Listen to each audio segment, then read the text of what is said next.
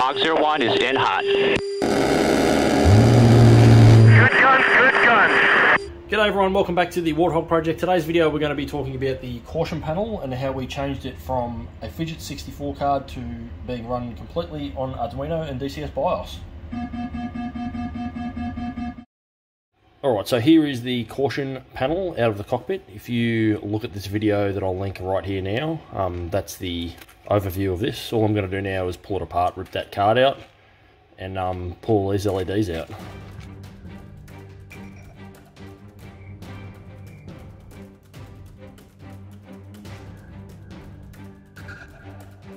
Okay, so there's the old card. You can see it's a Phidget LED 64, and this network of cables came with it. So you can see that every LED in here had its own positive and negative coming to this card. This card had its benefits, the major one being you can select the voltage that it outputs to each LED. It means I didn't have to put any resistors in the circuit at all. Time to get rid of that, and I'm moving to Arduino with a DCS BIOS setup. So you can see how this was attached. What I'll do now is I'll just pull the top panel off because this top panel is still usable. It'll go on the new one. All I'm redoing is this back panel.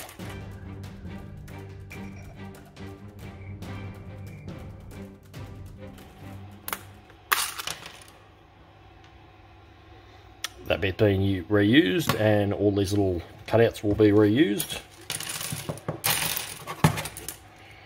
You can see that the LEDs were just held on with some vinyl wrap, so all I need to do is pull that wrap off.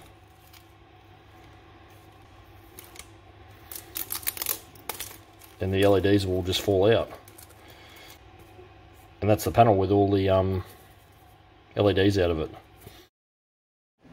Alright, so this is the caution box design from sort of the back to the front on this side. That's the top panel, does nothing other than to give it a bit of depth. That's the one that's made out of green plastic that you would have seen me replacing and engraving in the last video. This one is a spacer. This one is another spacer, but it's also the one with the holes where it actually gets mounted to the cockpit.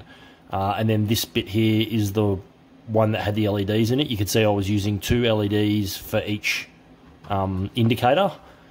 And then that's the rear one that just mounted the Phidgets LED 64. So that's the old design, and where we branch off up the top here is the new design. So you can see that I have a new rear plate. I'm now using 1 LED per indicator. I'm doing that just because I don't want to run a separate power supply for the LEDs. I just want them run direct off the Arduino itself, so I need to sort of keep the amperage down on it. So the way I'm going to stop hotspotting with 1 LED in the middle there is to space them further off. These LEDs, the further away from the panel they're backlighting, the more even the spread will be. So that's why I've got this panel right here. This is just a spacer. I'm going to throw that into FreeCAD and extrude it out to about 25 millimeters and 3D print that spacer. So I think there's going to be probably a 25 or 30 millimeter spacer. So these will be a fair distance away from that panel, which means that hopefully there won't be much hot spotting. You won't see the center LED in there. It should illuminate it nice and evenly. Up the top here, this is the PCBs. So when I designed this one here, you can see that basically the LEDs would have been in the center. These ones, if I click and drag this, you'll see that they are not exactly centered in the indicators themselves. Another reason why I wanted them spaced out so they don't hotspot, so you can't see that the LEDs aren't lined up. So the reason that these are like that and they are not centered is because I've spaced it for 2.4mm pitch PCB board. So all these LEDs will now be mounted on PCB. It's just going to make building my matrix for the Mac 7219 chip a lot easier to have it on PCB rather than running individual wires to each thing. So you can see if I just turn on the guides here, you'll see that I've spaced all those LEDs perfectly, so the LED will sit in the PCB perfectly spaced, and then when I drill those holes and mount them to the back of that panel, the LEDs will fit perfectly in there.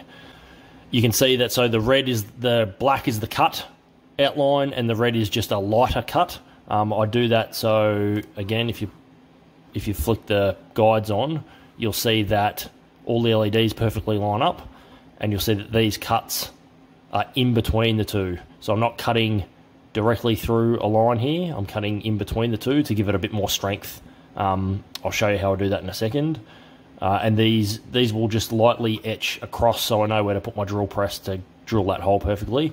I'm also going to etch just a light outline of where the LEDs go to make soldering it on easy. I can just set the LEDs up, not without having to count how far they are. If I can just set them straight in there.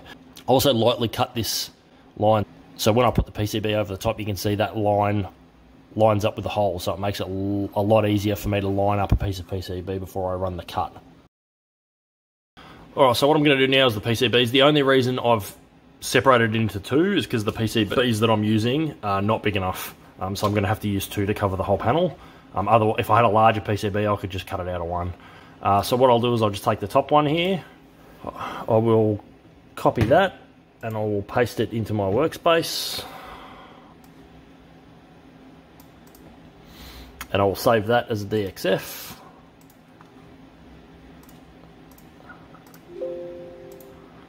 And then I will open that and import that into the LaserCAD software.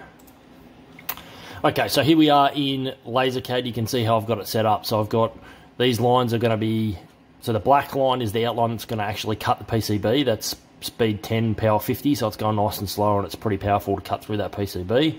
The other ones are pretty fast and not much power because I only want to score the PCB. So what I'm going to do now is just run the blue layer. So I'll lay some masking tape on the bed, I'll run the blue layer, and then it will just cut those lines, and then that gives me a reference point to line the PCB up before I run the black and the red layer together, which will score the PCB so I know where to put the LEDs and know where to drill the holes, and will cut the outside of the PCB. Alright, so here we're at the laser. I'll just quickly run a test, just so I can see where the outline of it will be. What I'll do now is just run some masking tape on the bed like this, which will give me a reference point.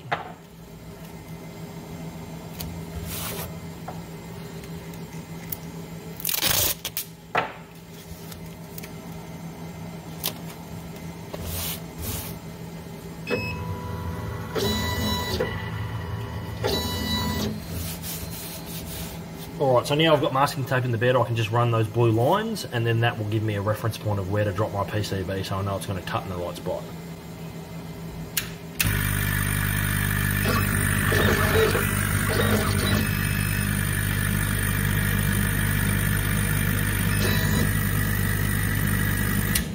Alright, so now those lines are there, all I need to do is line those lines up with the centre of the holes on the top and bottom. But it makes it a lot easier. I can look through these holes at where that line is, and then I know I'm lining it up perfectly. It's a bit hard to catch on the camera, but basically I'm looking through the holes on the PCB and lining it up with this, so I know that that's the top of the panel. As long as there's holes on the sides and there's holes on the bottom, it'll fit on this PCB.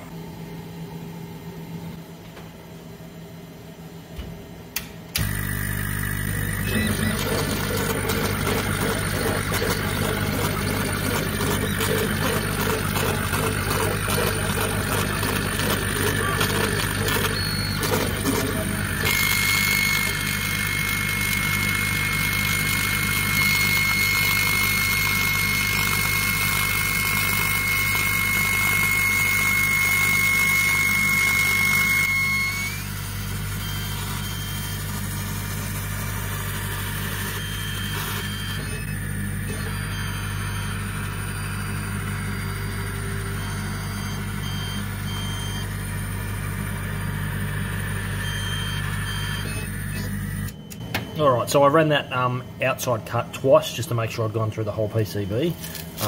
It never goes the full way through, but what I can do now is just bend it slowly and it will come off, and then I'll sand the edges and it'll be good. You can see how I've scored the parts where the LEDs are, so I know where to sit them before I solder them.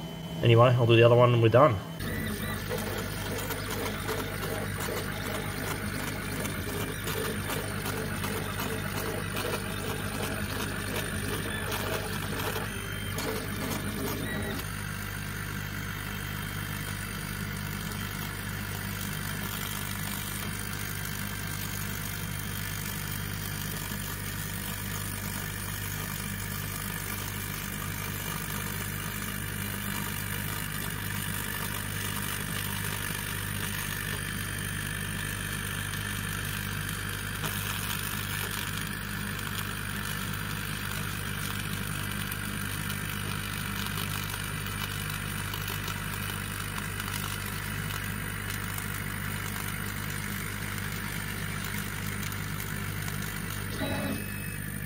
Okay, so here is the rear panel, and here are the two PCBs that I've cut.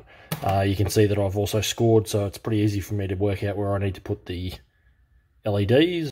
And you can see that these PCBs are the ones that I've used throughout the pit that have the solid lines on them. That makes it much easier to do a matrix because I don't have to manually connect them all. They're all connected already, and I just break it where I don't need a circuit. So you can see that those two will bolt together like that, and you can see that because I've laser engraved it, those holes line up on those ones, and the LED should fit perfectly in there once it's all soldered up. And then on the back side here is where the, is where the simple matrix will be wired up. Okay, so there is the same front plate, like I said before, engraved, reverse engraved. Next one that comes along is this is the same rear plate. I was using these little white pieces of plastic to diffuse the LEDs, and I've done that with this thing right here. So this is a 25mm thick 3D printed spacer. It doesn't look pretty because it doesn't have to look pretty. I just printed it at 0.2 layer height at very fast. So this is the very rear spacer. You can see, so that piece bolts over like that, and you can see that there's a space for a single LED in each indicator. And because it's so far from the front panel, it's that far away, I don't get hot spotting. The light's got enough spread in it to fill the whole indicator. Alright, so the matrix looks really complicated to wire up, but it's actually not. I use this PCB which has the lines across it, so that cuts down on a lot of the wiring. So all these LEDs, anodes at the top, cathodes at the bottom. So I've shared all the anodes easily, and then you just break the connection on the PCB where you need the matrix to be. I copied my exact matrix for this wiring from Craig at mysimpit.co.uk. I'll link to his channel down below, and I'll pop it up just here. He made the exact same panel as this, and he goes into heaps and heaps of detail. So all I did was watch that video and copy his design completely. He also shared the code with me, so I threw that on the Arduino and it worked straight out of the box. It's really easy to wire up your own matrix. Not hard, it's just tedious. Soldering so many little wires together and that sort of stuff. So this is just a rear plate that I made that goes on the back of there. You can see that it is an Arduino Uno and this little Mac 7219 breakout board. So this used to have an 8x8 display on it. All I've done is worked out which cable goes to which one. Thanks to Craig over at MySimpit, I just copied his. And then on the back, I was just trying to make it look pretty. It didn't come out very well, but it's on the back, nobody can see it. So I've just got these really long bolts. You just put them through here. So those same bolts line up on every single panel. So that's how the whole thing gets held together like a big sandwich. Goes like that. Then your spacer goes on like this. Then your rear plate goes on like this. Then your PCBs go on like this. So that goes on there, and then the whole thing gets connected with these standoffs, and then the standoffs support the rear. So that's what the sandwich looks like, and then the rear panel with the Arduino just gets connected and bolted on there with some screws. And that's basically it. If you see now, the whole thing's powered off the Arduino, so I'll just grab this cable and hook it up, and everything will illuminate. So Craig's programmed it to when it first turns on to illuminate every LED. I like it because it just means that I can quickly look at it and see that everything's working. As soon as it receives signal from DCS BIOS, so as soon as you start DCS, this will all turn off and it will start as usual and mirror what's in the game. You can see how there's very limited hot spotting because I spaced the LEDs so far away from it. Whereas if they were too close, you'd see sort of a circle where the LED is in the middle and it wouldn't be so bright on the outside. Anyway, that's it for this video. Make sure you like and subscribe. Make sure you go over and check out Craig over at mysimpit.co.uk and follow his YouTube channel. Links in the description. I'll put some flying video up now because why the hell not? Thanks. Pinky switch to aft UHF radio to on, and on. accelerometer, reset, exterior and internal lights, position lights to flash, console lights on, we'll give ourselves emergency flood, battery to power, inverter to standby, flap lever to indicated, which is all the way down, double check that those are locked back, fire bleed air leak test, signal lamp light test, fuel display selector to main, test out fuel indicator, which is working, that's currently moving because they're defueling us, APU switch to start, which works, oxygen on, APU gen on, CDU and EGI on, boost pumps, left throttle to idle, pitch in your SAS, test, APU gen off, we'll do that once the engine's started, that left engine is now on, right engine start, anti-start cycle, engine start cycle light comes on, there we go, stat, all in the green, which is what we want, CDU, INS nav ready, nav mode, EGI, steer point, emergency floodlight can go off, EAC radar altimeter on, verify we've got a map loaded, which we do, make up tower pig 11, request taxi.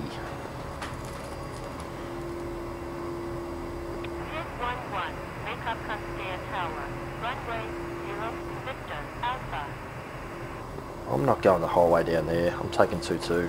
I'm not going to taxi the whole way down the length of the airfield through all this shit just to get to the runway. So instead I'm going to go, yeah, that's right, all I do when the bot tells me what I don't want to hear is I just ignore it. I usually do that with this human ATC as well. Just ignore what they're telling me and I'll do whatever I want. It's multiplayer DCS, man, everybody does that. Alright, we'll wait just here. We will go flaps set for takeoff. Speed brakes are closed. IFF is on. Oxygen is on. Defog de-ice I don't need to worry about. Canopy's down and locked. Seats armed. Speed brakes are closed. Exterior lights, anti-collision on. Position flash to steady. Landing lights on. Where are we again? Makeup. Makeup tower, pig 11. Single ship A10 taking runway 22 for departure. Makeup.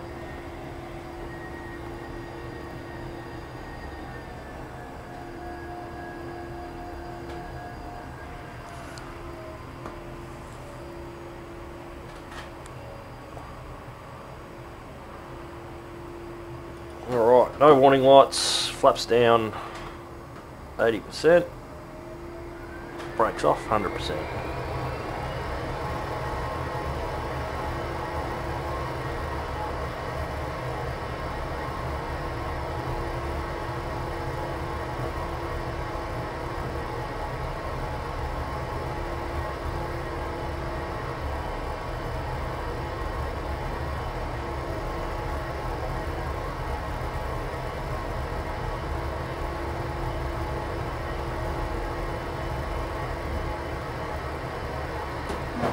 Up.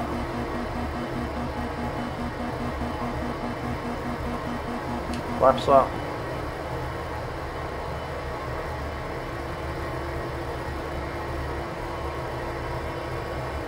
We are.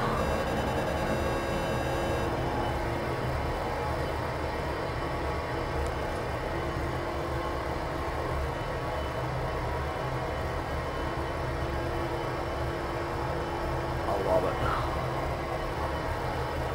Makeup tower, pig 11, clear the active departing to the west, good day. What we will do now is fence in. Chuck that on that. Nav video on. Dismiss, there's not much we need to change in that, is there? No, we didn't bring any RGBs. Laser arm, gun arm, master arm. Out. Engines, gauges are good, no warning lights, fuel we got 7,300 pounds, comms to 253, dead, and 134, external lights all off, countermeasures to semi, Can I already see shit? Holy crap, this flare is such an improvement. How good is that? I can actually see these targets and we're like 25 miles away. And look how clear it is.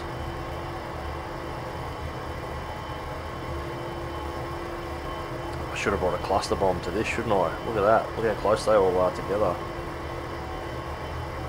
Anyway.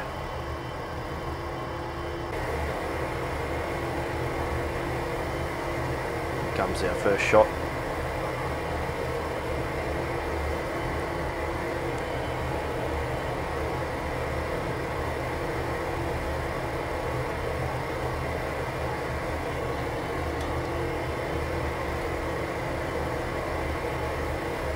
Set tractor on one. I don't want to track that one. I want to track that tank. I don't want to track that one. I want to track that one.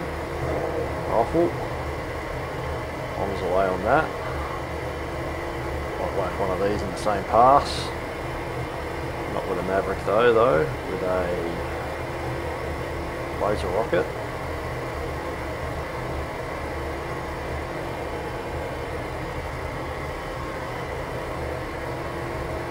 How far away are we? 5.2. 5.0, 4.9, that'll do us.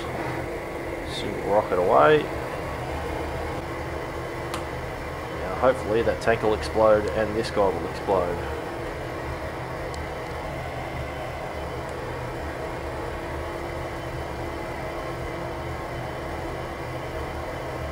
Bang. Did the tank explode? What the Maverick hit? Was that the tank? It was the tank.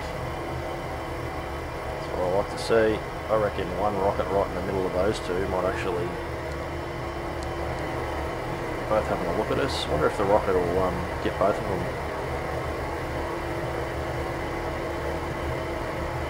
Got one of them, is he alive still? There he is.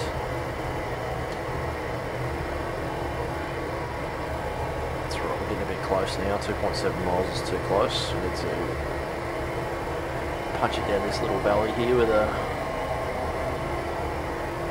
Pull up, pull up. Power lines are. Pull up, pull up. Altitude, altitude.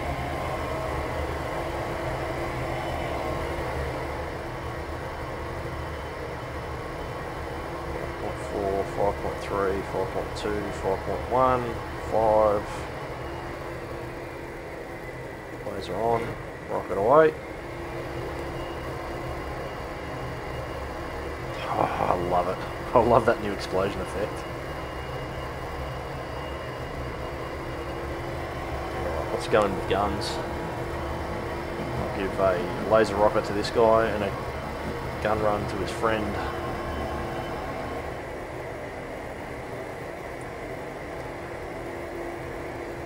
Hit. Where did his friend go? Here's his friend.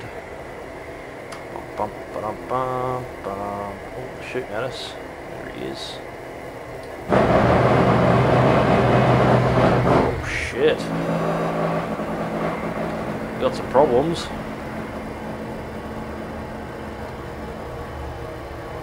We're on fire for one. Oh, we obviously missed one of the... Ooh. What do we got here? Fire's out. Leaking lots of fuel. Stalls are going off.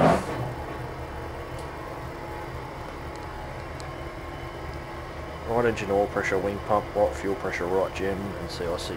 Yep, we're all good. Left engine looks good.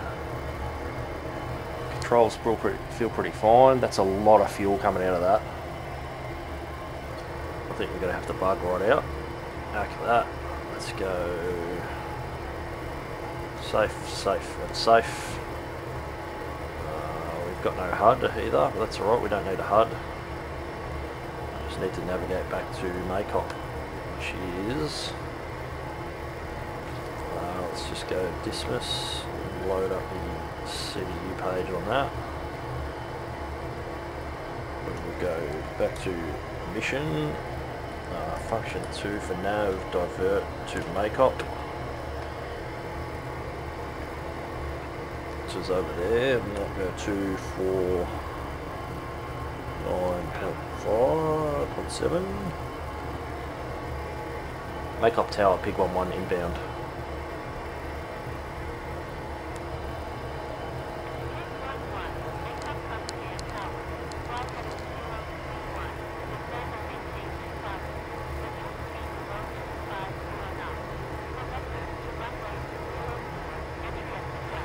Zero, 3, 1 is about there. Well, that's what happens when you go for a gun run and you didn't see the ZSU that was still alive. I thought I got them all, but I was wrong.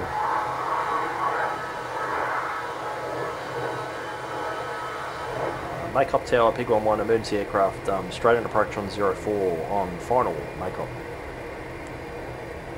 Down below 200, might even try the speed brakes. Here's my hydraulic pressure looking. Not too bad. Speed brakes are out.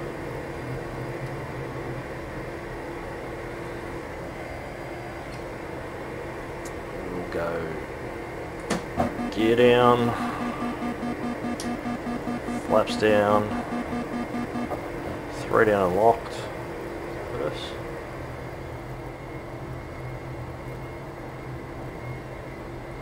Make up tower, pig 1-1, emergency aircraft, short final 04, make up.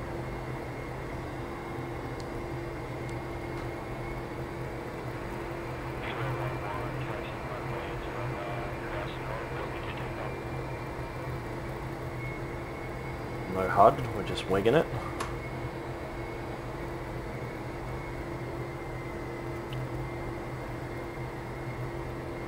It's actually pretty smooth, I think.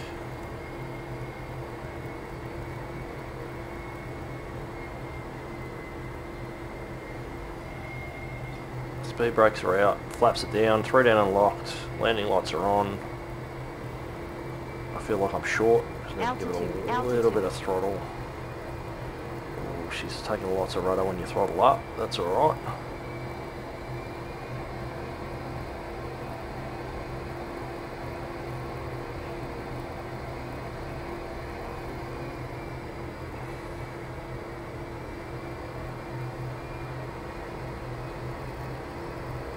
Like a glove.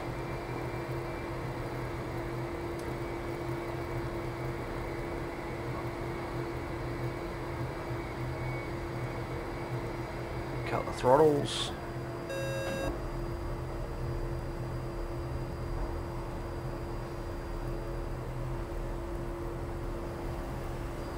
Speed brakes in, flaps are up.